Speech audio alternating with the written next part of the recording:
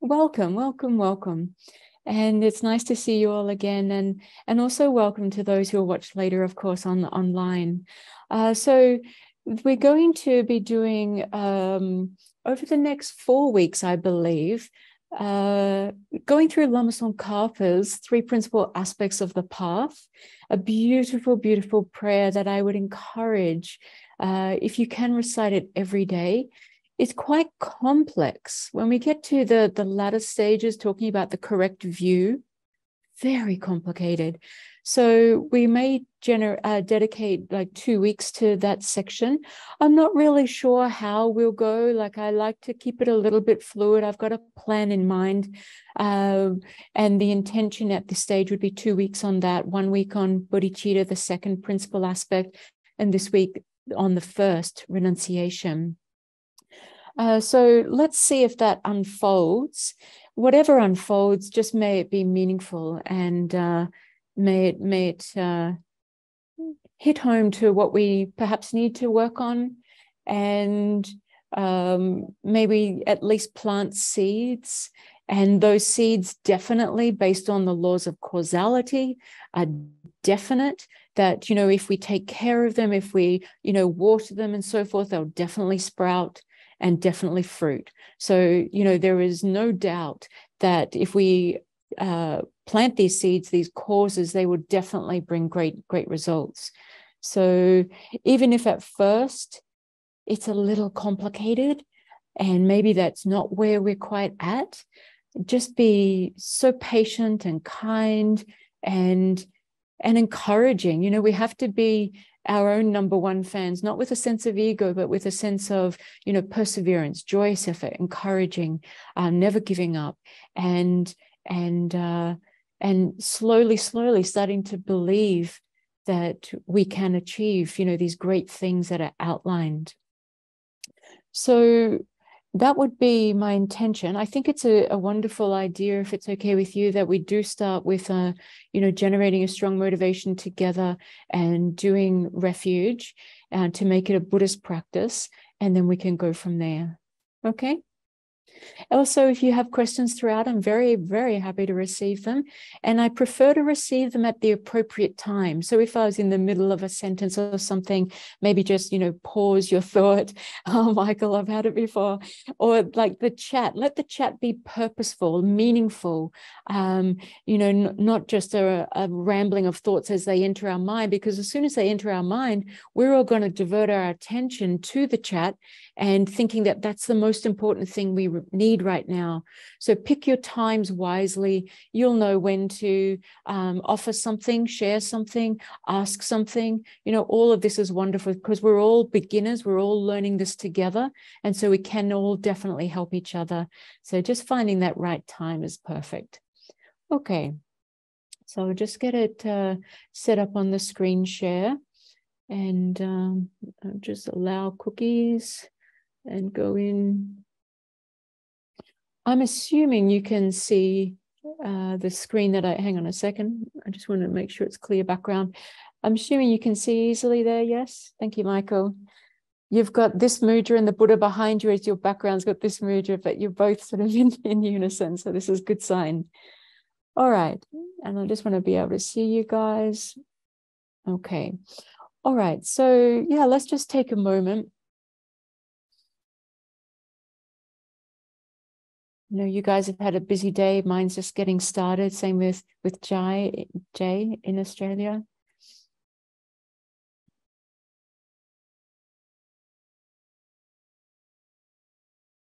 But how incredibly fortunate, how incredibly precious our lives are.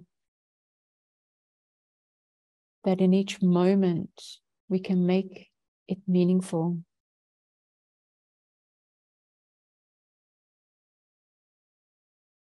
We have all the conditions present internally with this body, this mind, which comes with the intelligence and so forth. We have all the internal conditions complete to even achieve enlightenment in this very life.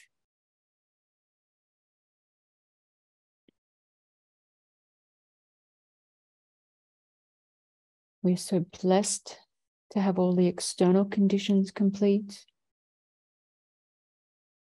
to be in the family of FPMT, introduced to the Buddha's teachings,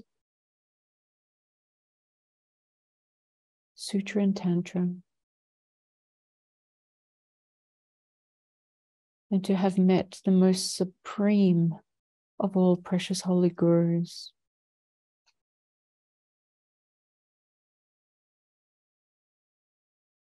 and guided by the Venerable Sangha, most precious Geshe Sherib, and all the others.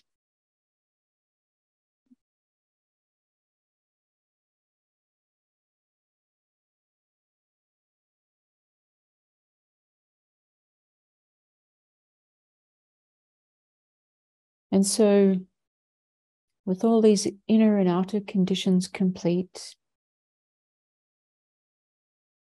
sometimes we have to think, what stops us from achieving enlightenment in one lifetime, as the teachings say?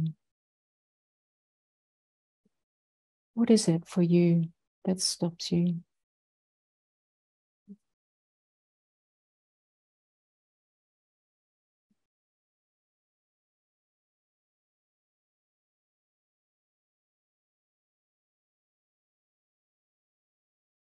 Perhaps it's our laziness, our procrastination, our not believing in ourselves, not recognizing our Buddha potential. Perhaps it's still developing a conviction in the teachings or past and future lives. Whatever it is for you personally, mentally note there's more work to be done here.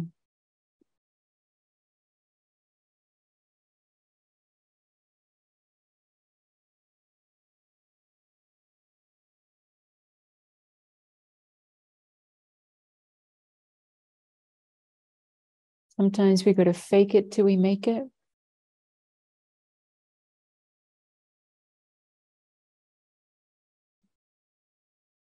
And so with as much heart, conviction in Buddha Dhamma Sangha,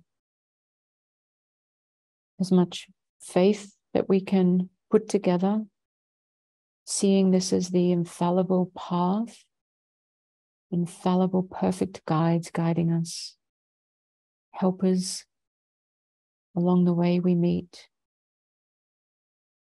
moving us in the direction of attaining Buddha Dhamma Sangha in our own continuum.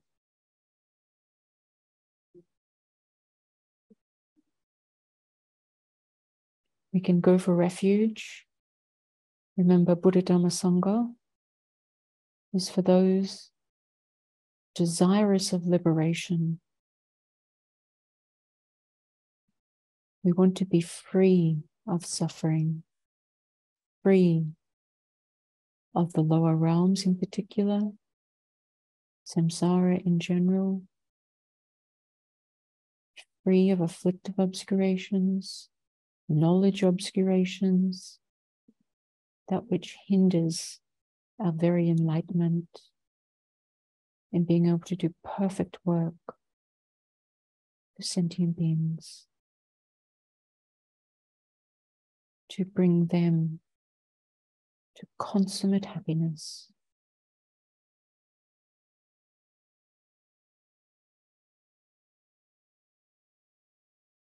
And so with the causes complete of fear and faith, having a sense of our own wishing to be free of suffering, renunciation, moving the heart to not only free ourselves, but to generate that compassion to free others. And seeing that all of this is made possible because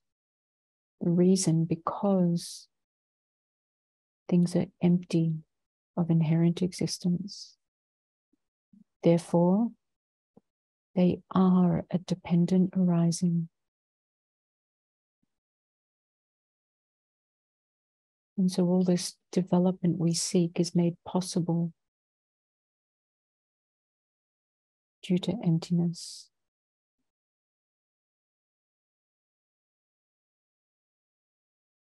And so we can go for refuge together and trying to hold the three principal aspects of the path in our mind as well.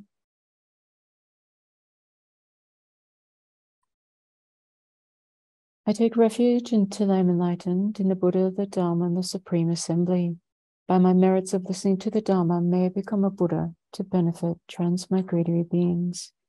I take refuge until I am enlightened in the Buddha, the Dharma, and the Supreme Assembly. By my merits of listening to the Dharma, may I become a Buddha to benefit transmigratory beings. I take refuge until I am enlightened in the Buddha, the Dharma, and the Supreme Assembly. By my merits of listening to the Dharma, may I become a Buddha to benefit transmigratory beings.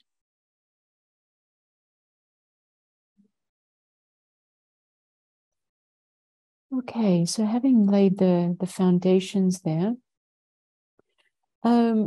because this is Lama Tsongkhapa's prayer, and he has composed it, I'd like us to proceed in a way that perhaps may be most helpful by trying to keep in our mind that Lama Tsongkhapa has written these 14 verses for me. So you guys think for me, he's written them for us, but really bring it home by personalizing it, for me. These verses are written for me. And so what we can do is Guru Shakyamuni Buddha, our precious holy gurus, if we have them, like His Holiness the Dalai Lama, Kapje Lama Rinpoche, these precious holy beings are inseparable from Guru Lama Tsongkhapa. And Guru Lama Tsongkhapa, Shakyamuni Buddha is the 4th, Maitreya the 5th. I believe Lama Tsongkhapa will be the 11th Buddha to come to this world system. And so a Buddha in actuality, we can really try to invoke the presence of Lama Tsongkhapa. And as we proceed through the prayer, when we recite it at home, trying to be, having invoked, be in the presence of Lama Tsongkhapa. And so I just thought maybe it'd be nice to keep that in mind as a way of invocation to recite Lama Tsongkhapa's holy name mantra. And it doesn't have to be sung or anything like this, but it's not about that. It's just about bringing that feeling. So maybe we could say it 3 times together. Oma Guru Vajradhara Samatikati Siddhi Hum Hum. Oma Guru Vajradhara Samatikati Siddhi Hum Hum. Oma Guru Vajradhara Samatikati Siddhi Hum Hum. And we can imagine Lama Tsongkhapa in front of us and sending forth purifying white rays of nectar and light. And all of the things that we identified, that we noted at the beginning of our personal hindrances, what stops us from achieving enlightenment, we can imagine in the presence of Lama Tsongkhapa that he helps us to purify those very personal hindrances that stop us from being able to realize these teachings.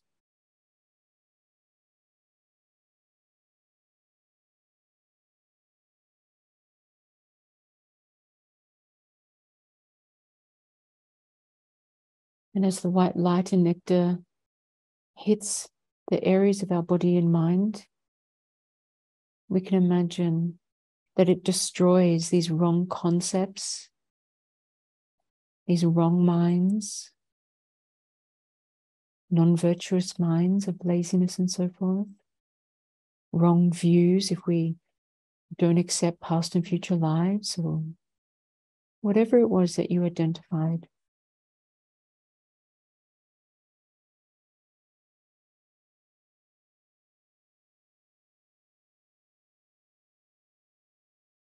And what stops us from generating the 3 principal aspects in our mind is generally, we can say, the 8 worldly concerns or 8 worldly dharmas. Stops our renunciation, So see that as being purified as well. These white lights generated from Lama Tsongkhapa, touching our heart, filling our body and mind.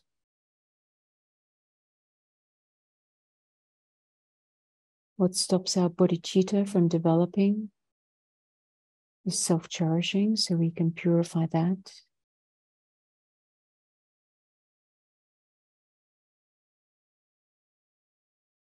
And what stops us developing the correct view, the wisdom realizing emptiness, is primarily our self-grasping. And so requesting Lama Tsongkhapa's help to purify that as well with these white rays of nectar and light.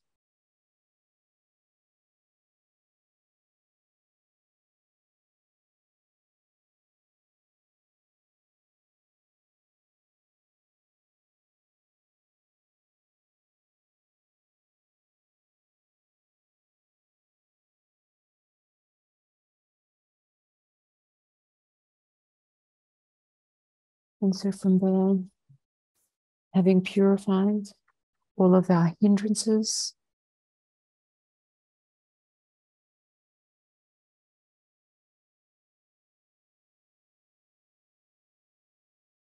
then we can just briefly look over the preliminaries. I don't want to spend too much time on this because it really is something that we could spend, 4 weeks on in itself.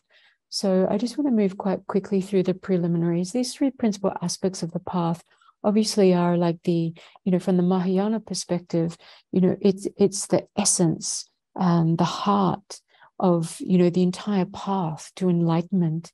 And so these 3 principal aspects of the path, renunciation, bodhicitta, correct view, they're really coming more so like in the middle scope, the stages of the path shared with the beings of the middle scope and the great scope.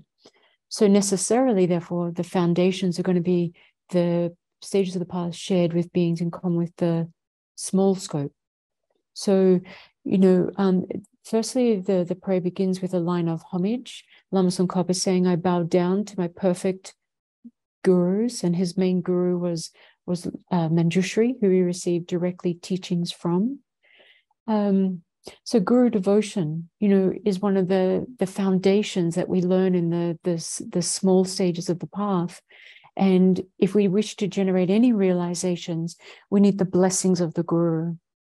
So independence on our reliance on a spiritual friend, an infallible spiritual friend that meets the qualifications, not just anybody, but has those 10 qualities or a portion of, then independence on the guru, independence on that reliance, that proper devotion. We receive the inspiration. The blessings are like the inspiration. They move the mind. They make it malleable. They water the mind. They make it moist instead of rock hard, And so when it's moist, then those seeds can ripen and sprout and fruit and so forth.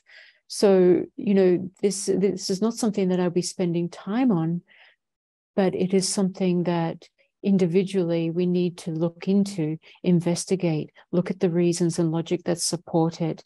And when you're able, when you're ready, then launch into, supporting one's practice with guru devotion.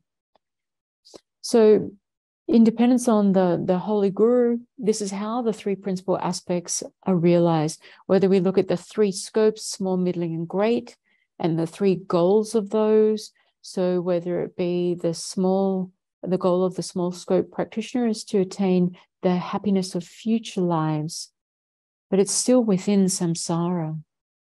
So it's still suffering, We have that fortunate upper realm rebirth that the small scope practitioner would be aiming for, and yet we still suffer. We still have problems.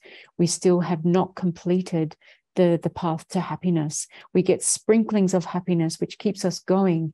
But, still, nevertheless, we face many problems in our life, and some to the detriment where they even paralyze us in our going forth. So we want to go beyond that small scope goal of happiness of future lives. We want to go beyond the middling scope goal of liberation for oneself alone. And we want to bring all of these as a foundation, preliminaries, so that we can focus on the great goal of enlightenment for the welfare of all sentient beings. That's our causal motivation, for the welfare of all sentient beings, to enact the most benefit for them. And the most benefit is not just bringing them temporary happiness, that too, but bringing them to enlightenment. And the only way we can do that is for ourselves to attain enlightenment, to know the path, to then reveal the path. So for the welfare of all sentient beings, I must achieve enlightenment. So we develop that bodhicitta and that goal of enlightenment. And so all of this is wrapped up within the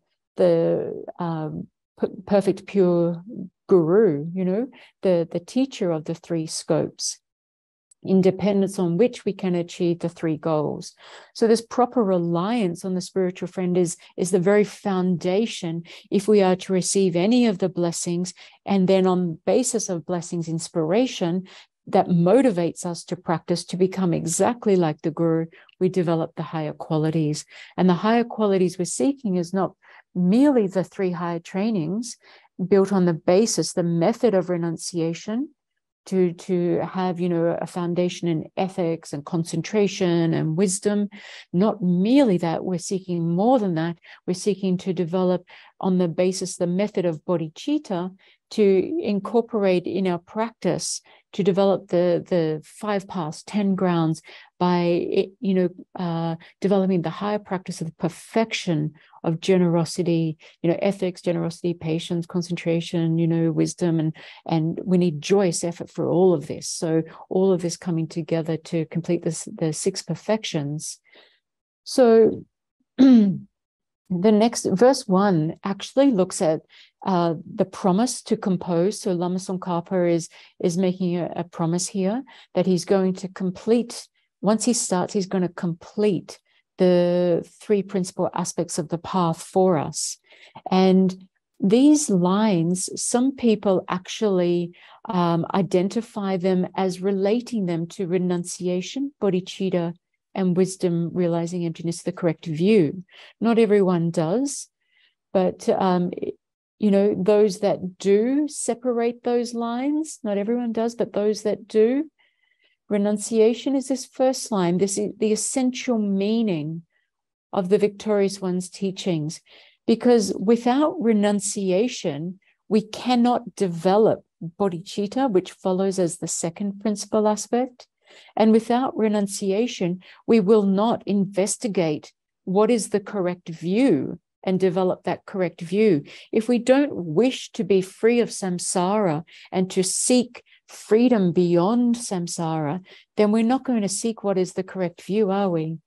And if we don't get in touch with our own suffering of how we suffer within this life, in our beginningless lives, in our future lives, while we remain in cyclic existence, we are pervaded by suffering. So unless we develop renunciation that wishes to separate, to be free from suffering and achieve liberation or great liberation, enlightenment, unless we develop that renunciation in our mind by identifying our own suffering and wanting to be free of it, there's no way we can then turn the spotlight from our own suffering and wanting to be free to others and seeing them as suffering and wanting them to be free. So without renunciation, we cannot go on to develop bodhicitta. Without renunciation, we won't seek the correct view, which is the wisdom that is coupled with the method to actually be what frees us, what cuts the root to cyclic existence, what destroys it entirely to become liberated or enlightenment.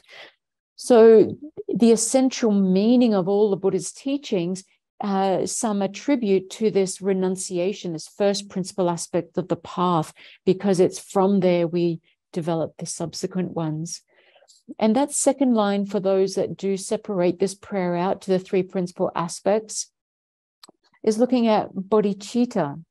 So the path praised by all the victors, the Buddhas and their children, the bodhisattvas, So this is, how we can make this life most meaningful by in each moment directing it towards enlightenment, so that with renunciation, all our actions can become a cause for liberation. But with bodhicitta, we go beyond that, and all of our actions can become a cause for enlightenment. Okay, so this is how in each moment we can make this precious human life most meaningful, but we won't achieve either goal of liberation or enlightenment unless we have the correct view. And so this gateway of the fortunate ones desiring liberation, this gateway, what's going to open the door to become free, is actually the correct view, the wisdom realizing emptiness. And so, already in this promise to compose, Lama Tsongkhapa has introduced the three principal aspects of the path. All right, so I just said I was going to go through that quite quickly. Now, verse 2 is persuading us to be able to take these teachings to heart. So remember, we're in the preliminaries, and so here we're talking about three features, and perhaps we already hold these, and if we do, we rejoice, how wonderful. And if we don't yet have them, then we see this is the work that we've got to do. So this is the playground that I've got to get messy in and actually try to develop these qualities, these attributes. So always with a gentleness. We are perhaps very far from enlightenment, but still, when we compare ourselves to 7 billion people or something, just humans in this world, or look at all the other forms of beings, countless forms of sentient beings, we're actually doing quite well. So we need to always remember, be our number one fan, not with a sense of arrogance and pride, but just to try to counter our putting ourselves down, our diminishing what our capabilities are, to seeing our Buddha potential, seeing that we have everything that we need right now to actually, implement these teachings and bring them to fruition. So with a very gentle mind, we can assess, do we have these three features?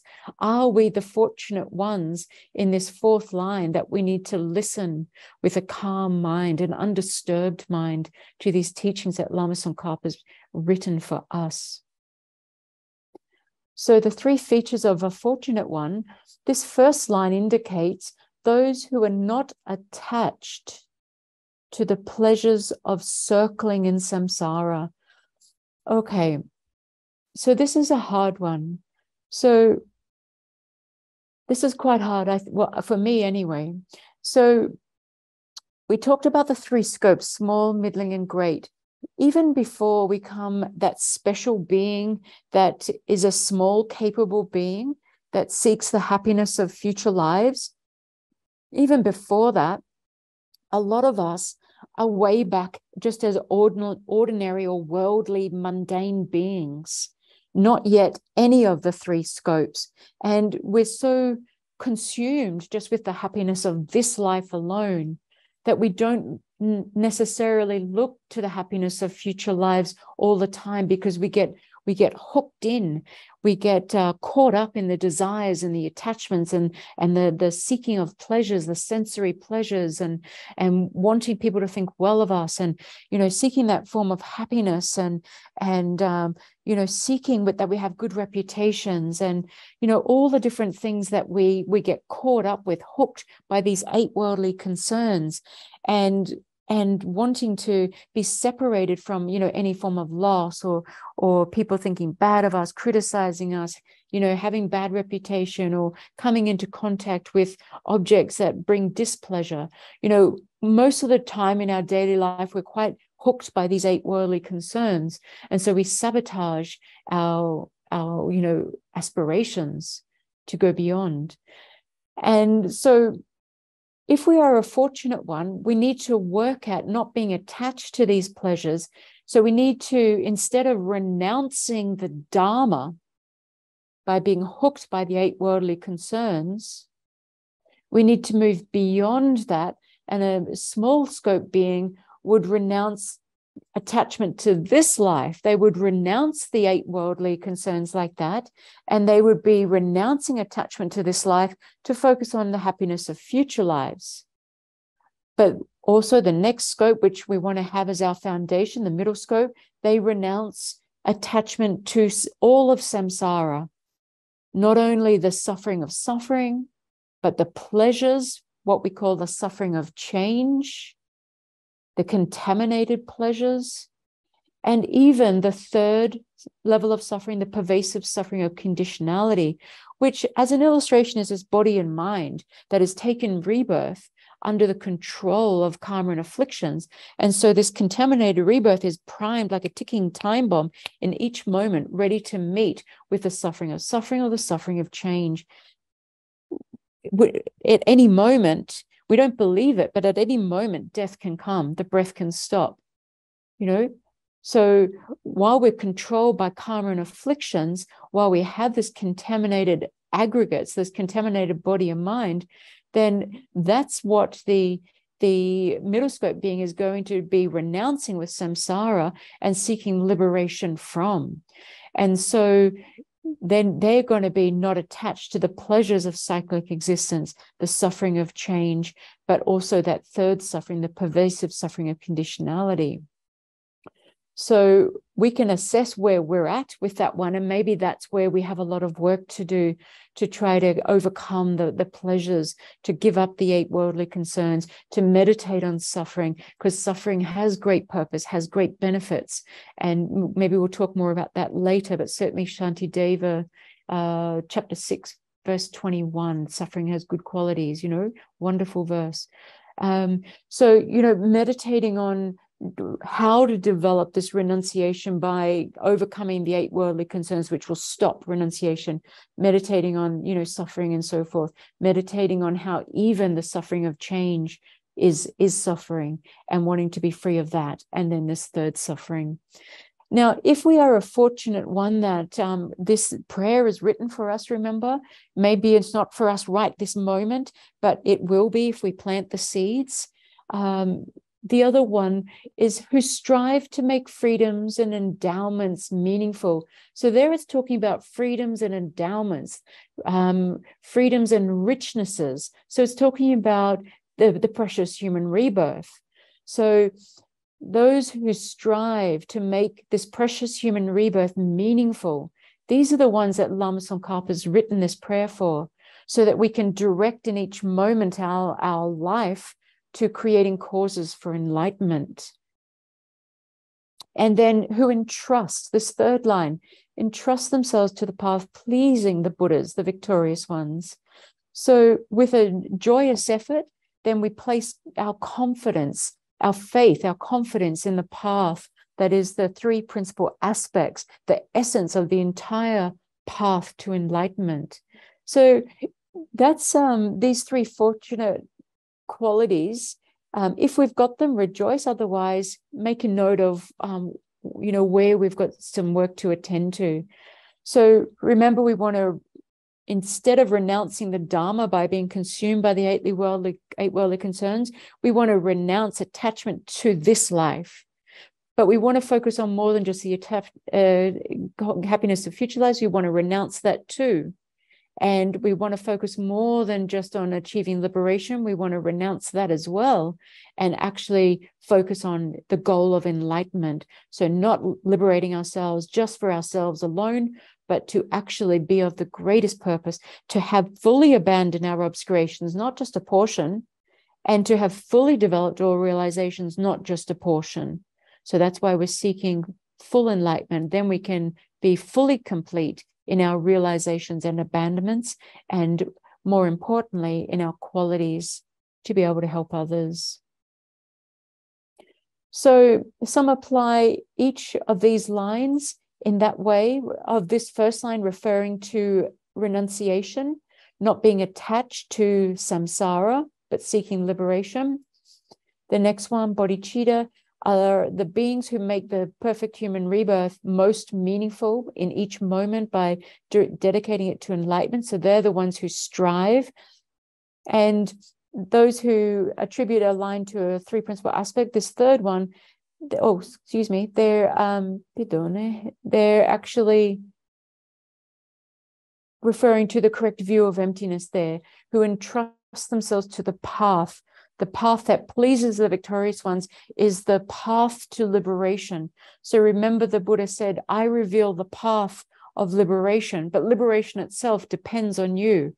So it's us who have to develop that path in our mind to actually proceed to liberation. And the only way to do that would be with the method of renunciation or bodhicitta and the wisdom that is common to both, the wisdom realizing lack of inherent existence. Okay. So then we get to renunciation. So I just want to stop for a second just to see where you're at. How do I do this? I've got a new computer finally, so I'm just still learning it. My other one was threatening death for such a long time and didn't kid me, did die for 4 days. So anyway, so excuse me if I'm a little bit haphazard with I've only had this computer a week. So I'm just wondering, before we go on to look at the three principal aspects in relation to renunciation, emerging, from samsara, emerging from dissatisfaction, if there are any questions or any things that one needs to bring up or address, where are you at the moment? Most of you are, quite experienced. I've seen your faces are around before, so I'm just sort of skipping over some things and trusting that you either have heard them before or you can easily write them down to make a note of what you need to investigate. Is there any particular questions or anything at the moment?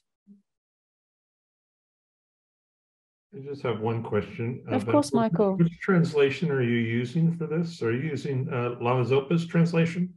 Yes, I am. I prefer Jeffrey Hopkins' one because it's the one I recite every day from years ago, which was in Cutting Through Appearances, a wonderful text. But because we're FPMT, I am using, Michael, the latest version of the one translated by Kabje Lama Zopa Rinpoche. And is it okay then if I put it in the chat so that everybody will have it? Yeah, as long as you've got the latest one there, have you? I believe so. Just do it anyway, because the verses won't change too much. Yeah, thank you, Michael. I think it's on that note, I think it's good to refer to many translations. I know when I studied this topic with Bill McGee in a Tibetan course, we looked at Paul Hackett's, we looked at Thubten Jinpa's, and Jeffrey's, and Lama Zopa Rinpoche's as well. So it's good to go through and look at various translations, because each of them will give a different flavor to certain points, and depending on your own karma, it might illuminate something that it hasn't before. So it's worthwhile doing that. Thanks, Michael. Maybe we can just pause for a moment and do a little bit of a reflection. Does that sound like an option? Yeah? Okay, let's do that then. Excuse me a second.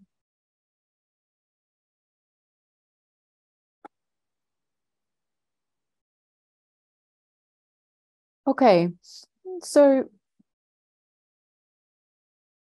I'd like you to get specific and bring to mind one of the biggest problems you're having right now. Hopefully it's not me. It has an end. There you go. Hang in there. So bring to mind one of the biggest problems that we're going through. I mean, there's so many to choose from right now. Personalize it as much as possible.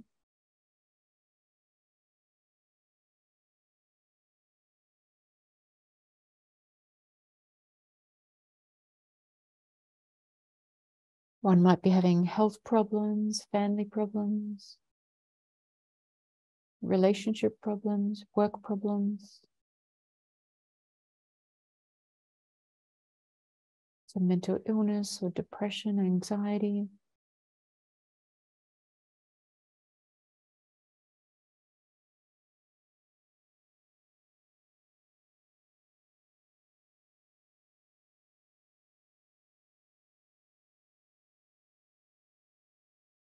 And just allow yourself to actually feel quite strongly the mind that's thinking of this as a problem. So how we've labeled it problem.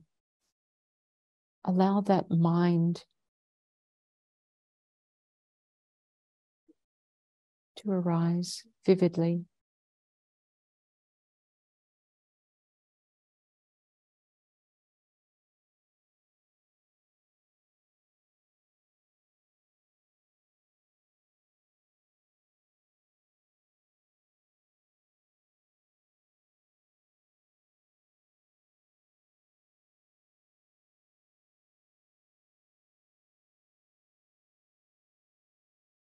Allow the discomfort,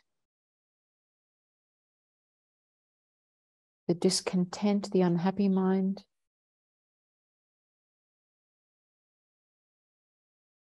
that sees this as a problem. You might notice some aversion with this mind. It might try to push it away. But just allow it to be present.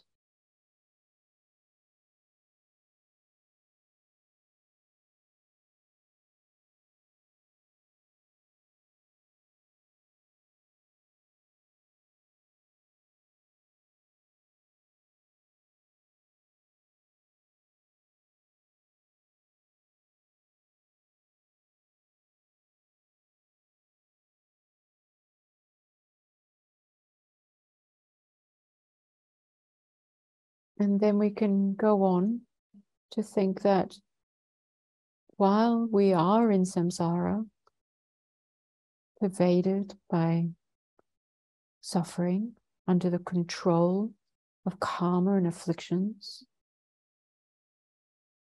this is the very nature of samsara, to have problems, to have pain, suffering, separation from loved ones, anxiety, and so forth. And so instead of the script being focused on, I don't deserve this problem, why am I having this problem? We can flip that script and think, well, why not? Instead of why not? This is what we have signed up for through our actions, our afflictions, our disturbing emotions.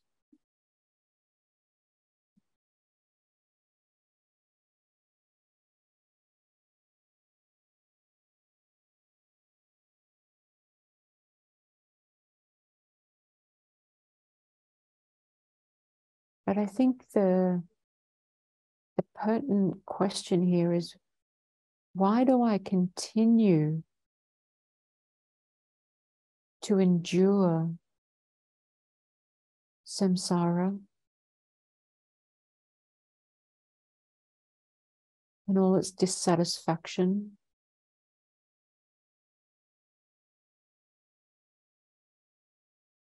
all of its immense suffering? Why do I continue to endure it?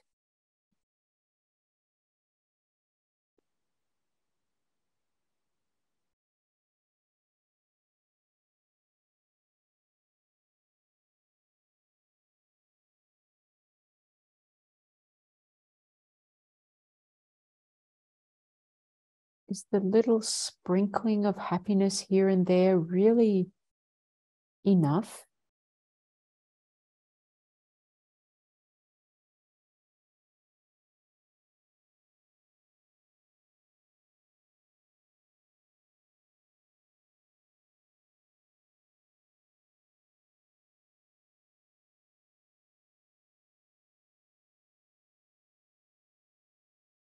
This human rebirth we have is coming to an end. With each out-breath, with each beat of the heart, the tick of the clock,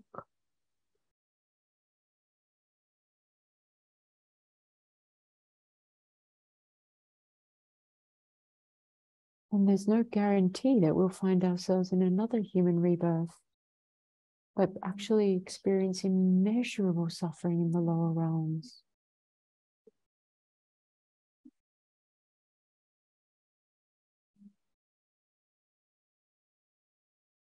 So why do I endure samsara?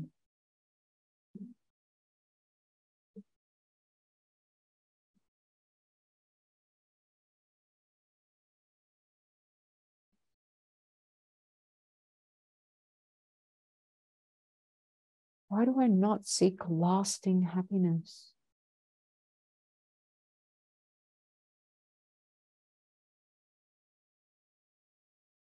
In each moment, throughout my entire day,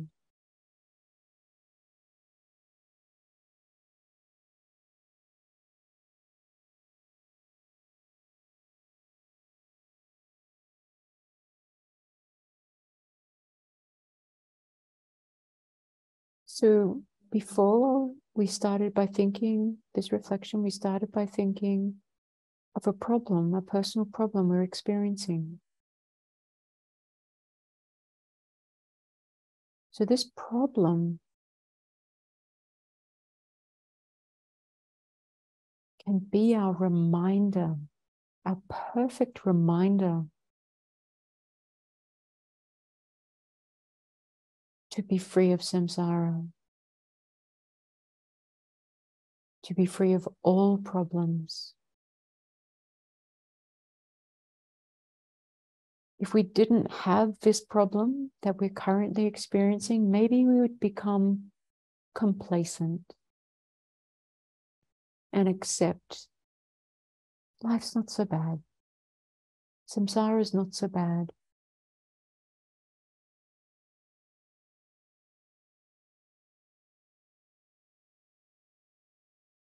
So in this way, whatever problems arise, we can use renunciation as a method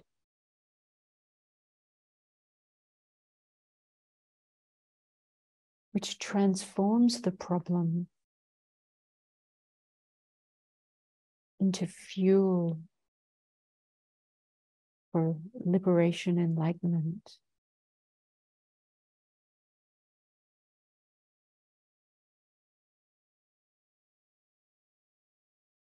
With renunciation, we can befriend whatever arises that would normally cause us anxiety, depression, anger, frustration.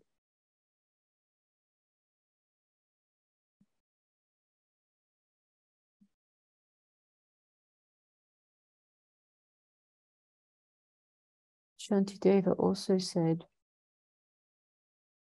without suffering, there is no renunciation.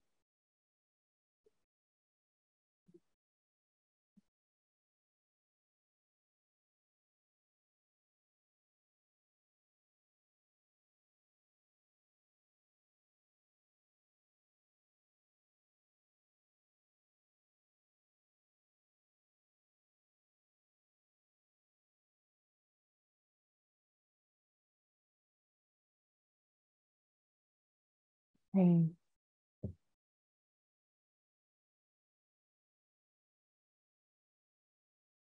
anyone want to share why we're happy to endure, put up with samsara? What is it, if you want to share, what is it that stops us making great inroads? What stops us from, more than just our morning meditation, evening meditation, and classes we go to? What in the in-between times, what stops us from actually wanting to get out of samsara?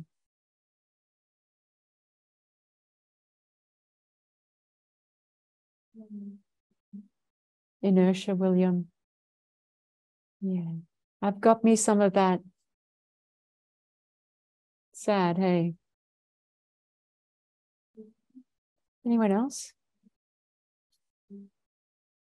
What stops you? Why small views from David and Erin? Habits, Kathleen. Oh, Kathleen's here. There you are. I was thinking of from Canada, but different person, I think. Yeah. So there's a lot to work with there, isn't there? A lot of habit as well, inertia. You know, all of this stuff is fuel for us to think, well, yes, I have this.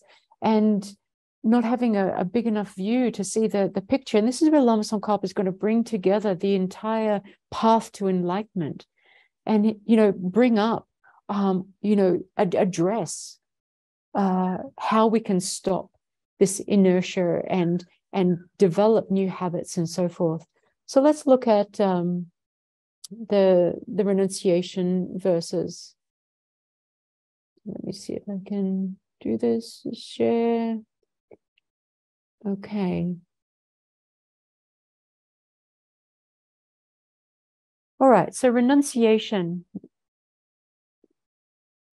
So what we're going to look at is basically, firstly, we'll look at what it's not, just to make sure we've overcome the misconceptions of what renunciation is not, what it is, why we need it. And then we'll look at cultivating a continuum. So we may not have the renunciation yet, okay, developed in our mind in an uncontrived way, certainly. But we can look at cultivating a continuum of that. So what we can do now that will transform to become that, first in a contrived way, then uncontrived. And then when it's uncontrived, we attain a path. So there's things we can do now that are going to lead into becoming renunciation in the future.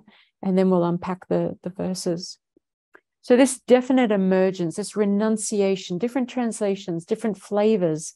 So definite emergence, emerging from what? Emerging from samsara. Going where? Emerging from something, going to something. So emerging from samsara to liberation. So definite emergence is about not generating admiration for the pleasures of samsara, these contaminated, fraudulent, suffering of change, you know, and instead genuinely seeking liberation. So this is what we want to do with definite emergence. A lot of giving up attachment, isn't it? So what it is not. All right.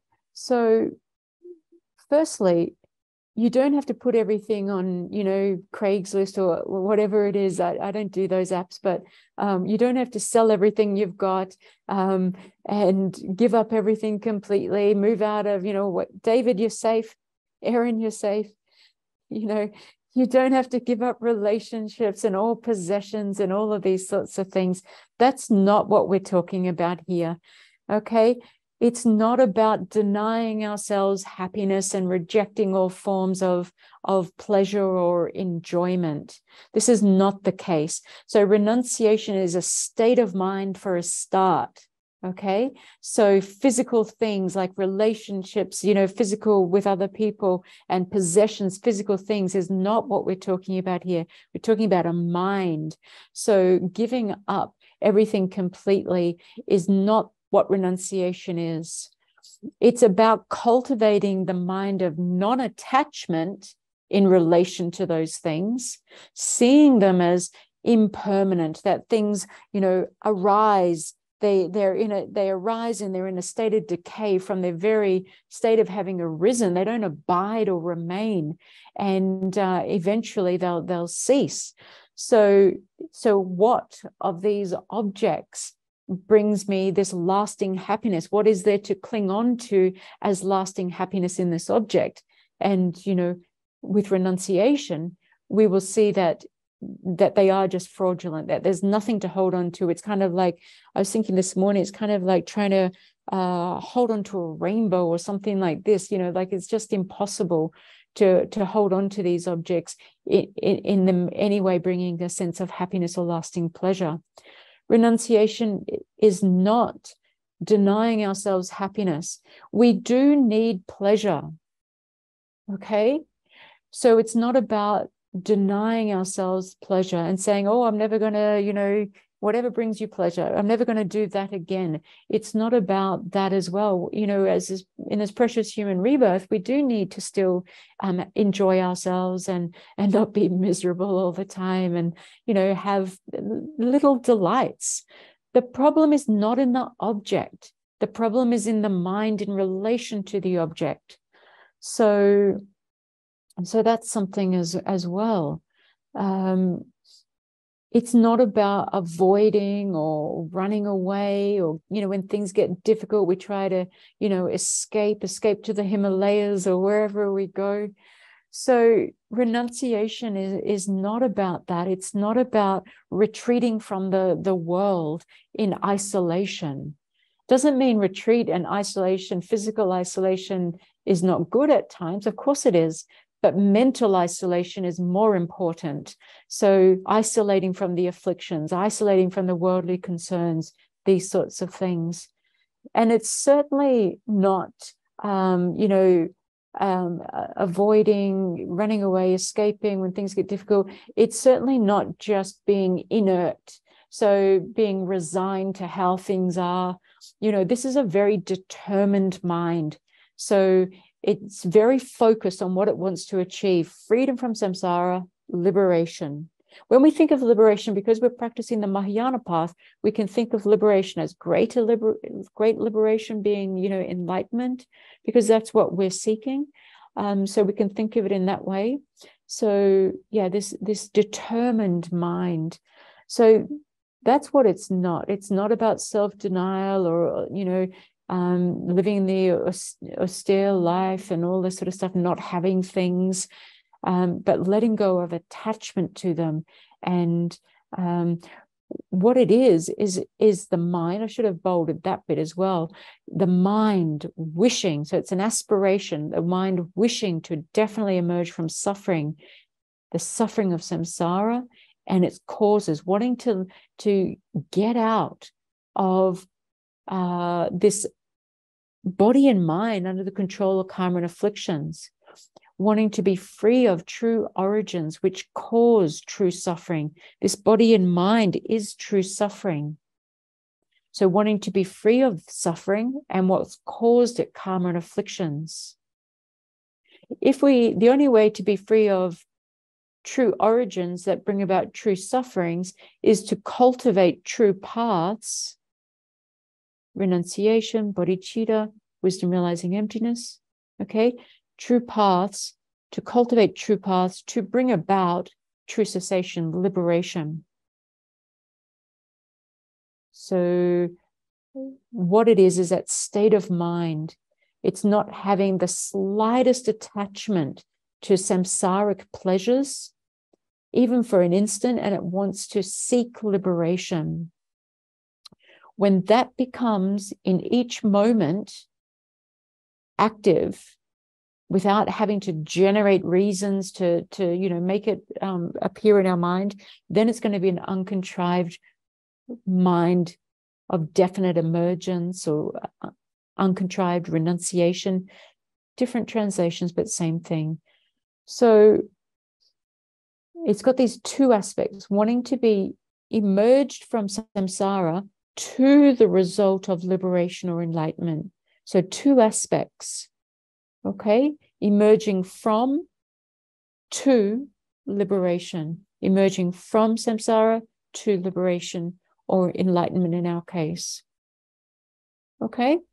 So opposite, or let's see what I've got next. So why do we need it? Well, we need renunciation. You might think, oh, it's a middle scope practice. I'm practicing the great scope. Well, that's not true. The middle scope are stages of the path shared in common. They're in common with us. We need them. So we need renunciation. Even if we're aspiring, you know, bodhisattvas, we need renunciation to attain liberation from cyclic existence under the control of karma and afflictions. Okay? We need it because we want to be free of our own suffering. When we have the mind of renunciation that wants to be free of our own suffering, then equal to that will be the level of our great compassion that we can develop in relation to others. If we don't see ourselves as suffering now, then there's no way we can genuinely, purely wish that all other beings be free of suffering, because we're not in touch with what suffering is. What we're thinking suffering is probably the first suffering, the suffering of pain. We want people to be free of that manifest suffering of going through, hardship and wars and terror and fear and, all of the dysfunction that goes on in human realms, but other realms as well. We probably want them to be free of just that. Well, that's wonderful. That's compassion for sure. But it's not the great compassion that we're talking about here. So naturally, we have that seed of compassion in us, that we want beings to be free of suffering. We even want our enemies to be free of that suffering, that first suffering, because we do have a good heart. But how much do we want them to be free of the pleasures? How much do we want them to be free of contaminated happiness? You know what I mean? If you see people enjoying themselves, do you walk around thinking, oh, I wish they were free of suffering right now? You're usually caught up in the moment with them and delighting in their delight or something like this, right? So renunciation is not even that, though. We're not talking about just being free of suffering of change. We're talking about the third suffering. So if we've got to have this renunciation to practice the path, we need to get in touch with that third suffering, that pervasive suffering of conditionality, how in each moment this body and mind is at the ready to experience suffering of change, suffering of pain, to experience uncontrolled death, rebirth, and so forth, sickness, aging, okay? So it's that third suffering that's most important here. So if we become in touch with that third suffering and wanting ourselves to be free of that, to be free of samsara and what causes it, then our renunciation is going to be complete. It's going to be strong. Then we shift the spotlight over to others. May they be free of that suffering. May they be free of suffering and the causes of suffering, true origins, true suffering, samsara. Okay, so you can see how we can't bypass renunciation. We need renunciation to develop great compassion, to develop bodhicitta, to attain enlightenment, and of course, for liberation for the small scope. Okay, so let's jump in and have a look at the verses. All right, the purpose. So these prayers are wonderfully set out. It's firstly highlighting the reason or the purpose of why we need to develop these three principal aspects of the path. And so first the purpose, then he's going to show us the method or how to develop them. And then he's going to show us the measure or the criteria so we can know if we have actually developed it or not. So purpose or reason, method, measure, or the criteria that we've completed. That's generally the structure. So let's have a look. The purpose of renunciation, without the complete intention, definitely to be free from circling. There is no way to pacify attachment seeking pleasurable effects in the ocean of circling. So without the complete intention to be free of samsara, we are going to remain seduced by the perfections of cyclic existence. We are going to be constantly caught up in craving for cyclic existence. So craving, grasping, all intensified forms of attachment. It comes out of on the basis of ignorance, grasping at a self. And embodied beings are continuously bound. So also by craving for cyclic existence, embodied beings are continuously bound to circle in samsara, bound by karma and afflictions. Therefore, at the very beginning, the the essence here of the essential meaning of what we're aiming for at the very beginning is renunciation.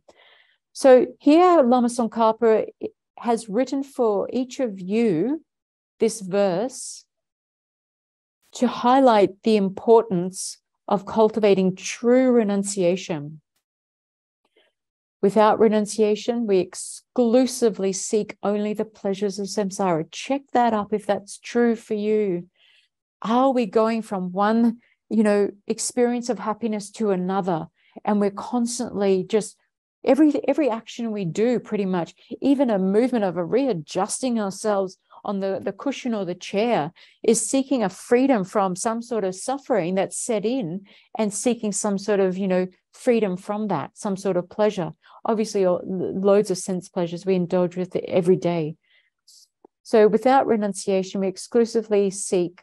So these are mutually exclusive, aren't they? Seeking only the happiness of this lifetime and the happiness of future lives within samsara, or that complete intention definitely to be free of that, to go beyond that, to renounce that. These are really contradictory, aren't they? We either seek them and indulge in them, or we seek to be free from them and renounce them. We need to turn away from the second suffering and even that third suffering. So I think I've emphasized that enough there. So we need to have that determination, that strong mind, that determined mind to be free from the bondage of samsara. So that's the purpose. We want to become free of samsara. We need to give up attachment and craving. We need to, think of the 12 links. I think I've got a message here about the 12 links. 189 are afflictions. What have we got? We've got ignorance. We've got craving and attachment. These are afflictions. And also we've got the second link and the 10th link. These are karmas. So what is it? The contaminated karma. What is it? What do we call that second link? I've got a memory blank because I'm not thinking at the minute. Ignorance. There's so many different translations, but anyway. Contaminated. I can't think. Doesn't matter. It's not important. It's everything gets lumped into there anyway. It's talking about karma. When we plant seeds, when we do an action, those seeds get planted in that, that mind stream and stuff. And those karmas that we plant in the mind stream, they at number 10 can become ripened and project us into a future rebirth. And then, we see how we continue to circle under true origins. These karma and afflictions are true origins. So while we have craving, particularly that craving and grasping, that 8th and 9th link, where we have that craving for cyclic existence, craving for the pleasures of samsara, we're never going to be able to get free. So all of this is why we need to develop renunciation and give up attachment, give up a craving. Naturally, we've got to give up what precedes craving and precedes attachment, and that is the self-grasping ignorance, the ignorance that grasps that inherently existent I. So on the basis of that, we develop attachment, cravings, and create karma. And then from that sequence, then we create. So this is true origins, isn't it? From self-grasping and afflictions and karma. These are our true origins. We produce suffering in samsara, uncontrolled birth, sickness, aging, death, and so forth. Everything like that. So in determining to be free, we have to learn to give up these things. We have to pacify attachment. Unless we pacify attachment, there's no way we can proceed to develop renunciation. Unless we give up our craving, there's no way we can ever be free. We'll only create more and more causes of circling in samsara. So at the very beginning, we need to seek this renunciation. This is the reason why we need to do it, because we want to be free of circling. We want to get out of samsara. And so therefore, we need to develop renunciation. How do we do it though? Well, Lama Tsongkhapa has written a couple of verses for us here.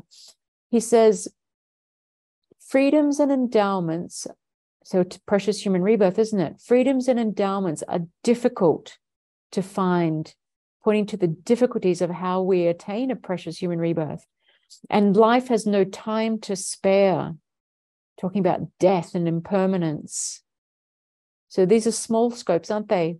In the teachings, small scopes. By gaining familiarity with this, attraction to the appearances of this life is reversed.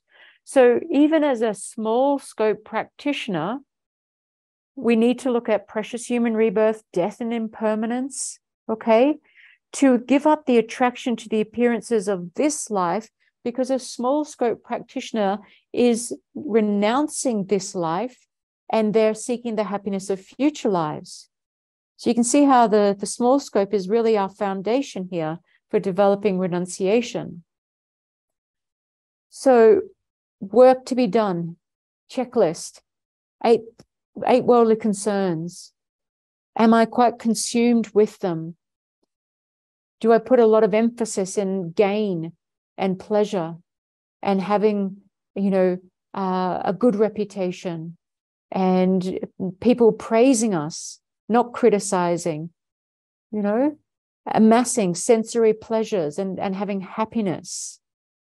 Or do I equalize them so that it doesn't matter if I get praised or criticized, if people think well of me or not, if I have happiness from sensory pleasures or not, it doesn't matter. Have we equalized them? Can we see the downfalls of being praised and and wish to be free of the mind that seeks praise and good reputation? We've got to try to equalize these 8 worldly concerns so that we're not consumed by them, that we're not renouncing Dharma, okay, by being caught in them. How to make this precious human rebirth meaningful? We can look at our meditation outlines on precious human rebirth. We can, make sure that we're trying our best to live in vows, pratamoksha vows, bodhisattva vows, tantric vows. That we are, doing our best to cultivate virtue, because with this precious human rebirth, we want a succession of precious human rebirths or rebirth in a pure land otherwise. And on the basis of a succession of precious human rebirths, attaining high status, rebirth in the upper realms, we can also achieve definite goodness, which is liberation and enlightenment. So right now, with this precious human rebirth, we have everything we need right here and now. If we can get over our inertia, we can implement these strategies of how to develop renunciation. By doing meditations on precious human rebirth, death and impermanence, there is no time to waste. Okay?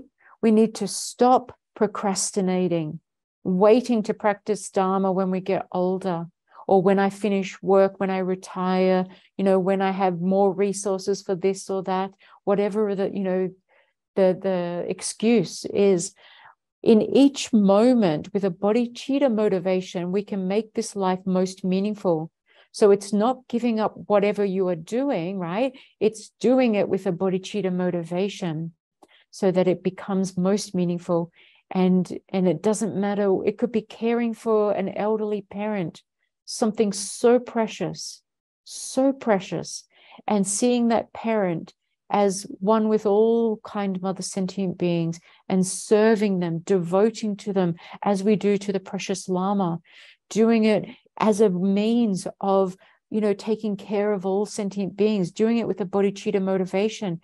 Then every time we dress the elderly parent, or feed them, or help them drink, or bathe them, dress them, brush their teeth for them, brush their hair, make them feel beautiful, whatever it is that we're doing to care for that elderly person, okay? Taking them to the toilet, something when they're most vulnerable, we can be doing with that bodhicitta motivation.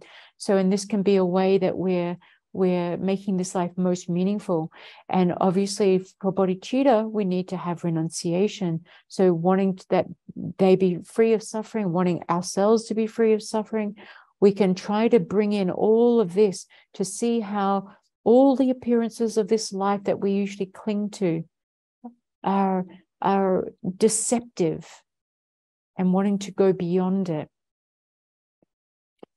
So we have secured a precious human rebirth. We have created ethics in the past. We are creating ethics in the present. And so we're creating causes again with our ethics, with our practice of the six perfections, with our aspirational prayers. We're creating causes again and again to achieve a precious human rebirth. So we're very fortunate. We are the fortunate ones that Lama Tsongkhapa is addressing. But we know how difficult it is to find this precious human rebirth. And so, we want to make sure we take to heart these earlier preparations in how to develop renunciation. This is the method. So gaining conviction in these earlier teachings. But this is, remember, giving up attraction to the appearances of this life. We haven't even yet got to the small scope practitioner that gives up attraction to the, hang on, I misspoke. The giving up attraction to the appearances of this life is the practice of the small scope practitioner. We haven't even yet got to the middle scope where they even give up the attraction to the appearances of future lives' happiness. That's what I meant to say. Apologies. So this precious human rebirth has a multitude of causes and conditions coming together, is supremely rare, is of the highest value. Bodhisattvas in some pure realms actually make prayers to have a precious human rebirth. They make aspirational prayers from pure lands. I mean, get your head around that, right? So this is something that we have that they don't. We have the body with all of these particular elements that the Bodhisattva is seeking so that they can use these elements to practice, for instance, Sutra and Tantra and achieve enlightenment in one lifetime. Whilst we have it, it's quickly lost. Life has no time to spare.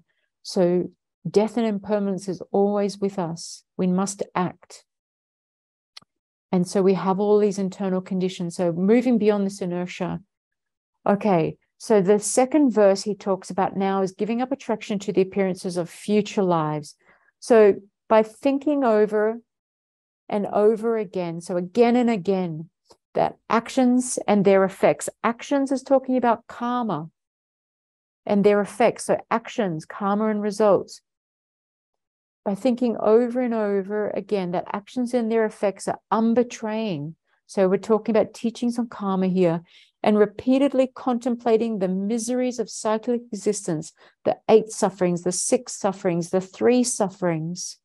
Attraction to the appearances of future lives is reversed. So this is the method of how we can develop that mind of renunciation that not only gives up the attraction to the appearances of this life, but also of future lives within samsara, where we continue to circle under karma and afflictions. So this is all the teachings we've got to follow if we want to develop this method. We need to overcome excessive emphasis on the appearance of future lives in samsara, just settling for precious human rebirths or good states. Jetsuma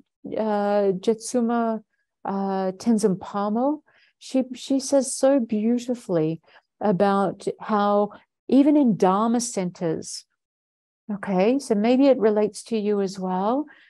And, I know it's like this for many of us, okay? We just lose our mindfulness. We lose our alertness. We lose our conscientiousness. We just get hooked by these 8 worldly concerns. We feel so cozy in samsara that all we seek from samsara, and check out if this is what we seek from the Dharma, and if so, it's like danger. All we seek from samsara is just to make life a little bit better, just to be happier. So very rare is it, even in Dharma centers, she says, for people to actually want to go beyond samsara. The lips tell us that when we recite our prayers, but in our actions, when we've left the cushion or left the gompa, we become seduced again by the appearances of this life. And so, she says that, we're just trying to make ourselves more comfortable. As if we can, like, as if this prison of samsara, we can just paint the walls green and it's just so much more prettier or something like this, you know? Instead of wanting to get out of the prison, we're trying to make ourselves more comfortable in the prison. And I think it's really well said, because I feel that, you know, that's quite often what we're doing. If we can just paint the walls green and put up a few pictures and make everything nice, yeah, then we're going to be happy. And this is just kind of our lives sometimes. So Lama Tsongkhapa is urging us, imploring us to be the fortunate ones to go beyond just making samsara a little bit happier. Okay? So I think that's wise advice from Jetsuma Tenzin Palmo. What have we got here? Actions and their effects. So, you know, the 4 characteristics of karma. Try to develop conviction in karma. And you know, seeing that karma is definite and it only increases, and we'll never experience the result of something we haven't created. And also karma doesn't go to waste life after life. So when this body becomes a corpse, the mind goes on, and on that mind stream are all those karmic seeds that when they meet with the right conditions will ripen. Prayers will not be able to stop their ripening. Once they meet with those causes and conditions, that's it. So we've got to purify naturally. So develop as much conviction and karma as we can. Obviously, cultivate virtue, because virtue is the cause of happiness. Refrain from non-virtue, the cause of suffering. Purify those negativities on our mind stream so that they cannot ripen. Guard the conditions around us. So someone who's, you know, has an addiction, let's say it's an alcohol addiction, doesn't go and put themselves at the local bar and starts, you know, hanging out with their drinking mates. Guard your conditions, because it's the conditions around that will make ripe those karmic seeds. So we want to guard against destroying virtue with anger and wrong views, but we want to guard the conditions so that we can be cautious about what seeds ripen and really take note of our karma. All right. So that's basically the methods of how we go about developing renunciation. Without suffering, there is no renunciation. That was Shantideva. Now, His Holiness the Dalai Lama, he says that we can have a look at verse 7 and 8, the beginning lines of 8, of this very prayer. And he says we can apply it in a similar way. But I've noticed I've crossed out enlightenment here. And he says that we can use this verse, if we change enlightenment to renunciation, we can use this verse to help us develop the mind of renunciation. This verse we'll see later, because we apply it to other sentient beings to help us develop the mind of enlightenment. But here His Holiness says, using this verse, swept away by the current of the 4 powerful rivers, tied by the tight bonds of karma, so hard to undo, caught in the iron net of self-grasping, completely enveloped by the total darkness of ignorance, endlessly born in cyclic existence, ceaselessly tormented by the 3 sufferings. If we can apply this verse to ourselves at this point, then it's going to help us to develop renunciation.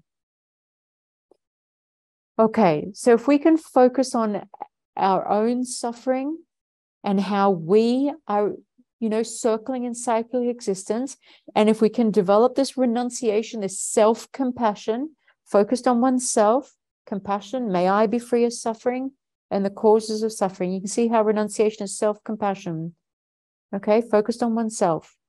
So if we focus on oneself and develop this self-compassion, then later, commensurate with that strength, we can apply it equally to others and develop the mind of bodhicitta.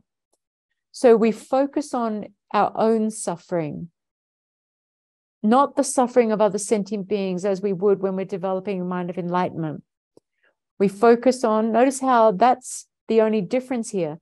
The mode of apprehension, the wish to be free of suffering and its causes is the same. So it's like the spotlight on self or other. That's the only difference between our self-compassion, wishing to be free of suffering, or focused on other sentient beings, wishing they be free of suffering. It's just where that focal object is. It's either ourselves or others. In this case of renunciation, it's ourselves, our own suffering. All right.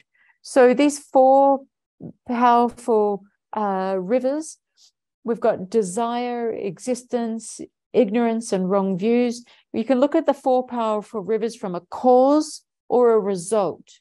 So the cause is desire, existence, ignorance, wrong views, or the result is uncontrolled birth, sickness, aging, and death. Quite often we just look about it from the results. You know, we're caught in samsara, experiencing uncontrolled birth, sickness, aging, and death.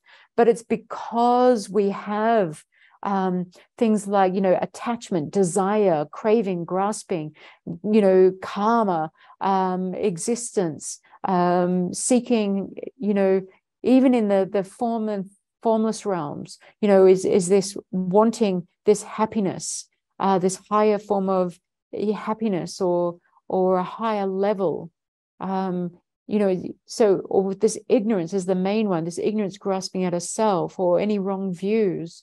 So we're swept away. Do the visualization at home. We're swept away by the current of the four powerful rivers.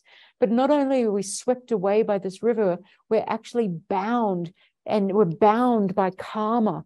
You know, it's so hard to undo once it's taken hold.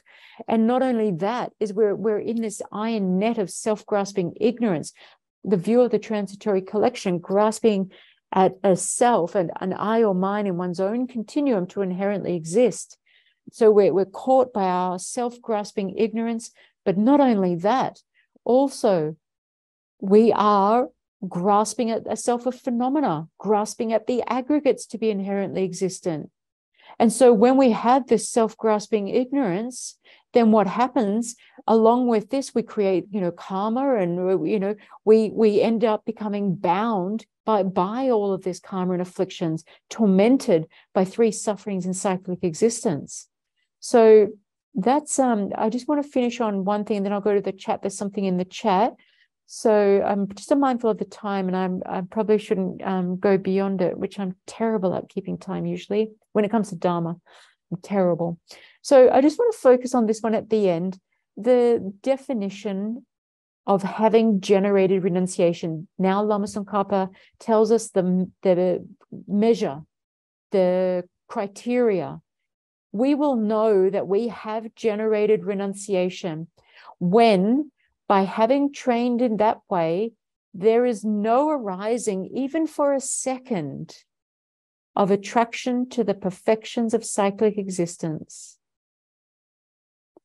And all day and night, the intention seeking liberation arises.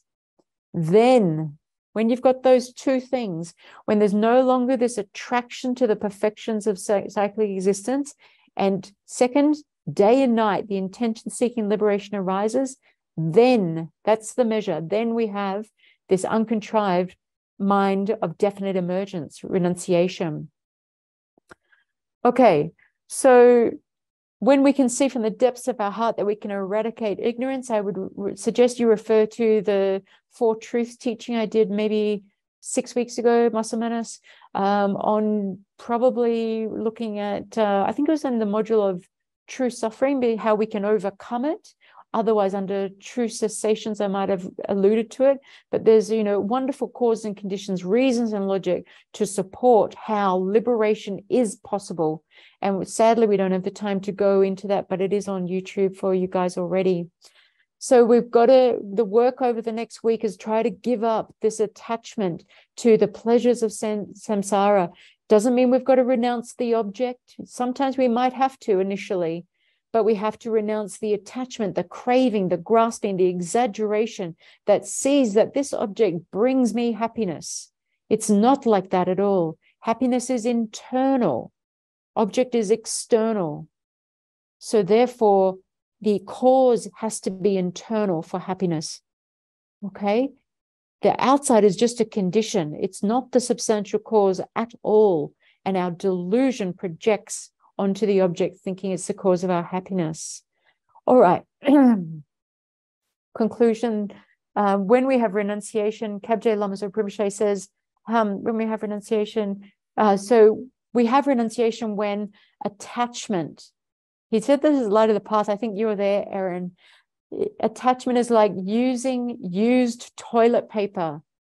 There's a graphic. So when you're in your bathroom visit, you can bring this to mind. Attachment is like using used toilet paper, but it's not your own. Imagine it's somebody else's. Whatever you can to bring vividly this mind of attachment is what needs to be thrown out, discarded. It is not something to seduce us. Okay? We need to throw away what binds us and shackles us to cyclic existence. All right. Okay, how are we traveling? There's something in the chat. Yeah, 4 rivers. I think I looked at that briefly, Erin. I didn't go into the causal because I haven't had teachings on it, though it's been requested. It wasn't something that a Lama could do for me then and there as I requested. So I haven't had teachings on it to go beyond what I elaborated on. Michael, can you voice me? Do we have to finish in 1 minute or 3? What have we got?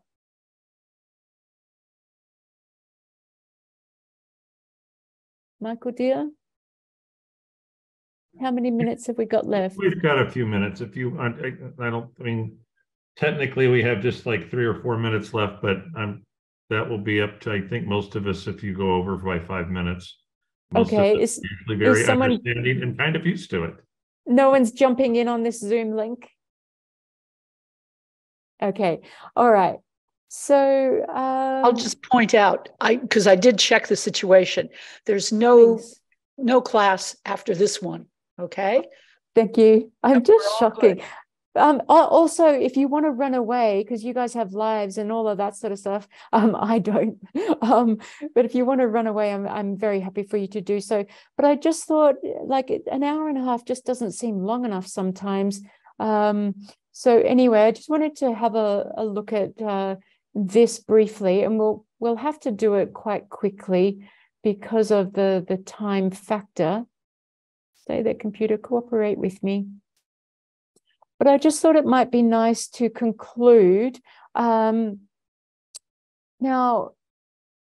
remember at the beginning, we invoked Lama Tsongkhapa and all of that sort of stuff, and we've read through some of his verses, but we haven't read through the remaining. So just very quickly, I'd like to read through the remaining with you.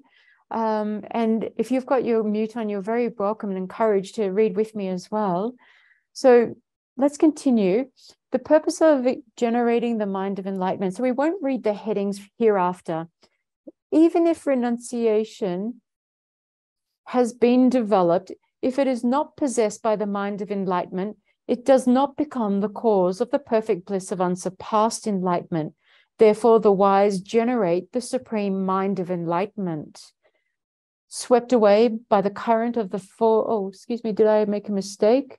I don't like making mistakes. Let me see. I don't usually like making mistakes. I might have made a mistake. Can someone see where I've gone wrong? Oh, no, it's just that I've associated with renunciation. My apologies.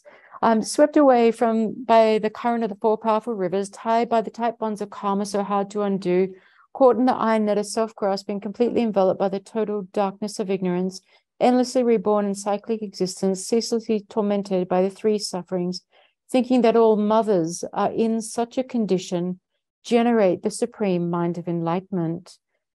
And then we can skip that. That's Pabonka Rinpoche's one we'll get to later. Without the wisdom realizing ultimate reality, even though you have generated renunciation and the mind of enlightenment, you cannot cut the root cause of circling. therefore attempt the method to realize dependent arising. One who sees the cause and effect of all phenomena of both cyclic existence and the state beyond sorrow is forever unbetraying, and for whom any object trusted in by the grasping mind has completely disappeared, has at that time entered the path pleasing the Buddhas. If the appearance that is unbetraying dependent relation is accepted separately from emptiness, as long as these two understandings are seen as separate, then one has still not realized the Buddha's intent.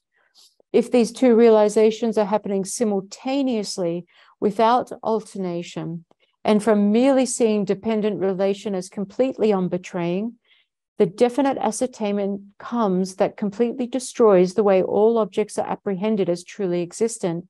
At that time, the analysis of the ultimate view is complete. Furthermore, appearance eliminates the extreme of existence and emptiness eliminates the extreme of non-existence. If you realize how emptiness manifests in the manner of cause and effect, then you are not captivated by wrong notions holding extreme views. In this way, you realize exactly the vital points of the three principal aspects of the path. Resort to seeking solitude, generate the power of effort, and quickly accomplish your final goal, my child. So Lama Tsongkhapa there, we can imagine that he now, having taught us these very verses, that the purifying nectar and light rays purified all the obscurations, and now goes out in this golden light and nectar and brings us the blessings, the inspiration to put these teachings into practice so that we can become exactly like Guru Lama Tsongkhapa. And so just taking a moment to generate that visualization, receiving all the blessings and inspiration. Omagu Vajradhar Samatikati Siddhi Hum Hum. Omagu Vajradhar Samatikati Siddhi Hum Hum. Omagu Vajradhar Samatikati Siddhi Hum Hum. Lama Tsongkhapa comes to the crown of our head and dissolves through the crown and remains firmly, indivisibly mixed with our extremely subtle fundamental mind.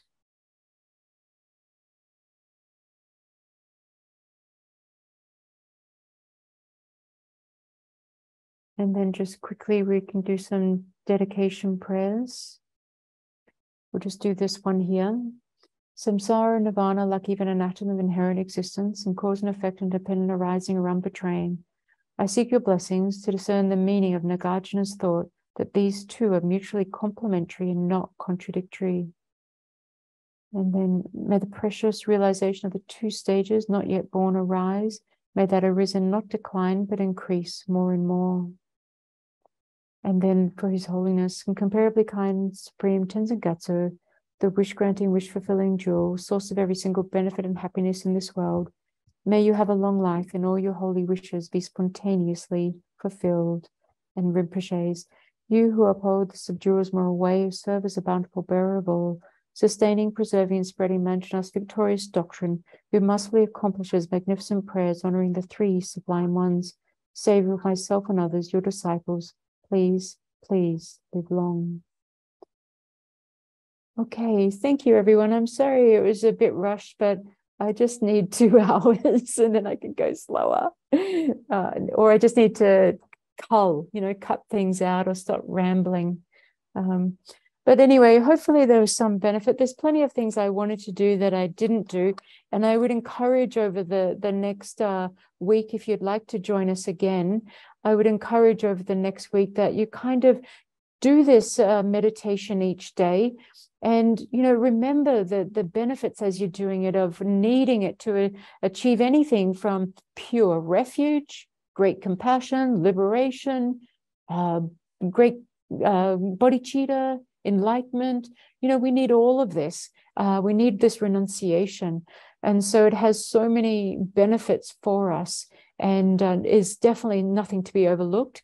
And maybe you could also remember the reflection we did And when you have a problem come up, transform the problem using renunciation, seeing it as in, this is reminding me, a perfect reminder, teaching me to renounce samsara, to be free of all problems.